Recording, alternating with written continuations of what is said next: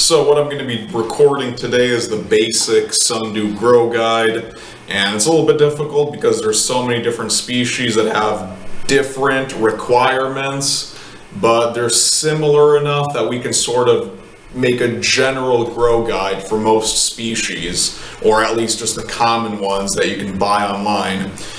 So basically, like the Venus flytraps, they're carnivorous plants and they grow in nutrient-free soil. So a 50% perlite, 50% peat moss mix is sort of just a general mix that can work for most sundews. And you're going to want to find one that's free of fertilizers or added chemicals into it, just something that's 100% peat moss or 100% pure perlite.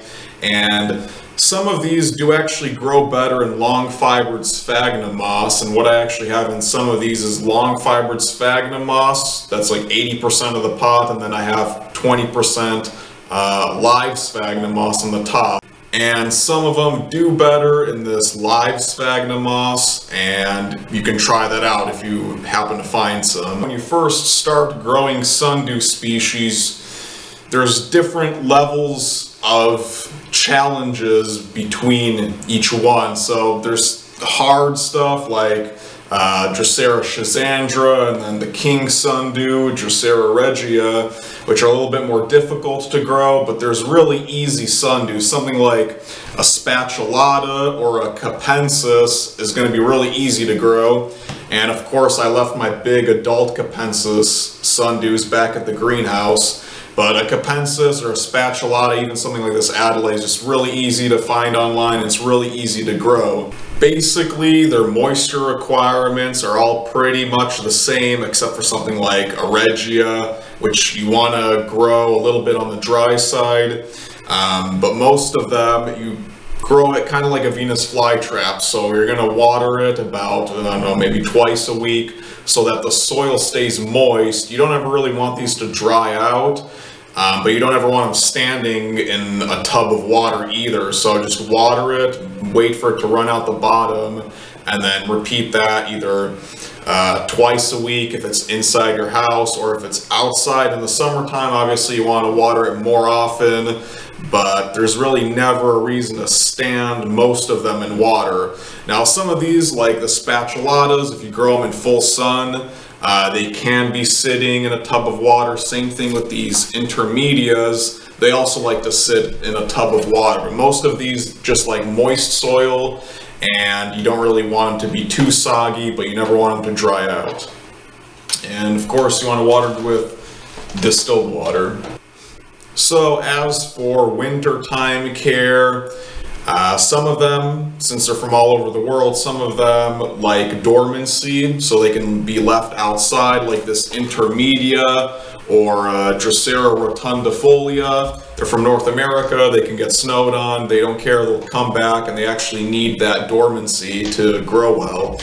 Others, like this capensis and even something like a regia, they're sort of subtropical, so they can handle colder temperatures. They don't really like it. You can pretty much grow them like a tropical plant and they'll do fine.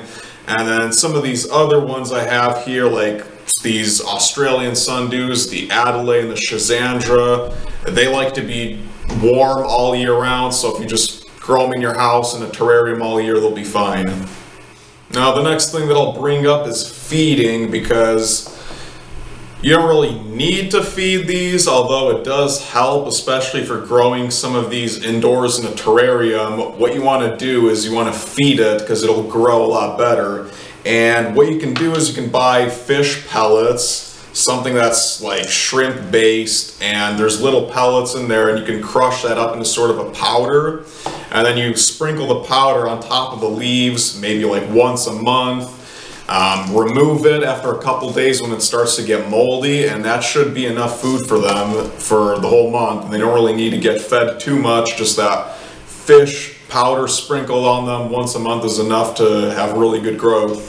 So most sundews can be grown outdoors in full sun. That's the best thing for them because they'll get all the light they need. Although there is some species that are sort of sensitive, like this schizandra that if you put them outside, they'll burn in the sunlight. And then there's some like spatulatas, which also kind of don't like full sun. They prefer to be inside.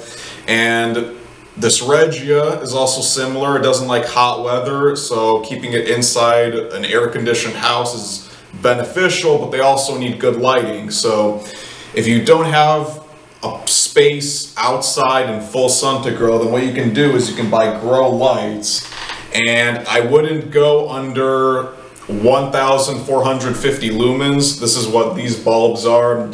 Pretty much you should be looking for two numbers, the K range and then the lumens. So on the front of the package, it should say at least 6,500 K and at least 1,400 lumens. You can of course get stronger lights and that'll be fine, but something that's cheap like this found at Lowe's or Home Depot is going to be enough. And these are just standard compact fluorescent bulbs that you can screw into a clamp fixture like this and put it on the side of a terrarium, and that'll be enough light for them. So that's pretty much it for growing sundews. They're really simple plants. What I might do is I'll come back and I'll make individual videos about each species, just in case somebody wanted a video all about Capensis sundews or a video all about king sundews. But pretty much the care for them is sort of like Venus flytraps. All you have to do is have nutrient-free soil, distilled or rainwater. Don't ever fertilize them, keep the soil moist, and give it really good bright light, and they should all do fine.